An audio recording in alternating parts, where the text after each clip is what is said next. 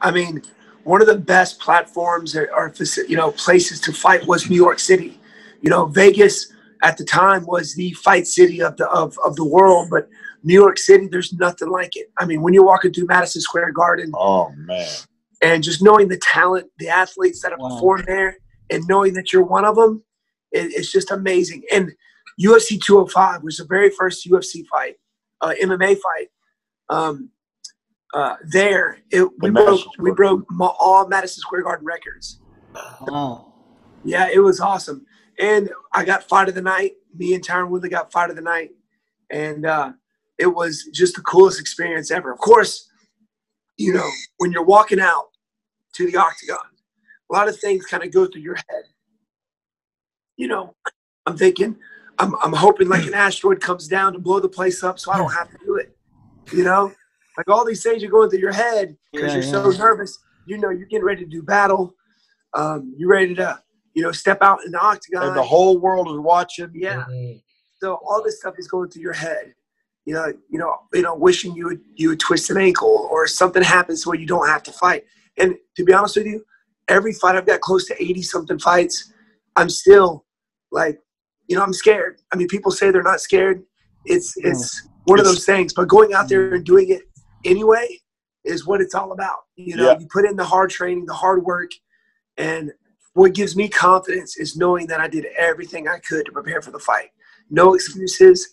And but something crazy happens once you step in that octagon or the ring, it all goes away. Yeah. You know, you're meant to be there. Isn't that amazing? Like, it's funny how you touch on that, Stephen. Like, same with me. Like, every time I got in the ring, like I had 200 amateur boxing matches and 31 pro fights. And every time you get in the ring, you're kind of, oh my God, what's going to happen? Oh, maybe I'll just go over my ankle going up the stairs, up the steps to get into the ring, right? But it's not that you're afraid of getting hurt or anything. You're just afraid of, oh shit, if I get hit with a right hand and I go down, what the fuck? You know what I'm saying? Like, you got these doubts in your mind. You get doubts in your mind. You know what I'm saying? But once you're in that physical space, everything goes out the window, man. You want to get in there and you want to land that first punch and stuff. And when you're talking about Madison Square Garden, you know what it reminds me of? Muhammad Ali, Joe Frazier fought at Madison Square Garden. Isn't that amazing? When we walked through the halls, we saw these pictures of all these greats. They have pictures and posters of these Muhammad Ali, and it's a sight to behold walking through Madison Square Garden, man. Wow. But you're also nervous, not really for yourself, but you know, everything you carry with you, because you know, it's the fight game, and people only see you, but it's a team effort. Like, I wouldn't make it if it wasn't for my teammates sacrificing their bodies to help me get to where I'm at. You know, my family, my students, everybody to help get you there. So you're nervous for them as well. You know, you want to perform to your best ability for them too. Yeah, you're carrying so much on your back. You know what I'm saying? That you don't want to disappoint anyone. That's the fear, right? That's the fear. But once that fear goes out, from what I heard, because I've heard about Sugar Ray Leonard as well. If you talk to a fighter that says he's not afraid, that fighter's career is over. His fight career is over, man, because you got to have that fear, because that makes you sharper, and you're going to twitch and you're going to miss punches because you're so focused in, right? Because you don't want to disappoint. 100%. And that's, you know, one thing that, you know, I'll be 38 this coming month in February. Man, you don't look any older than 18, man. Hey.